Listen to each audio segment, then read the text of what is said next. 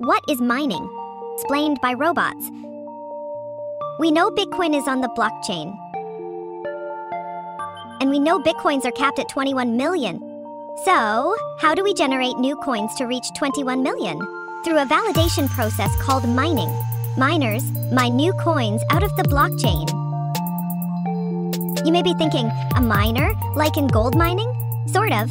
A miner is a person with a computer that runs a mining program. Miners race against other miners to solve complex mathematical problems. The miner who solves it first generates a new coin and is rewarded with Bitcoin for winning the race. But another important part of mining? Miners verify every single transaction and prevent fraud. In fact, this validation process is central to the blockchain's security. As we get closer to the cap, more and more miners are joining the race. When Bitcoin started, it was easy to mine with just your home computer. Now there are networks of powerful computers mining all over the world. But this is a good thing.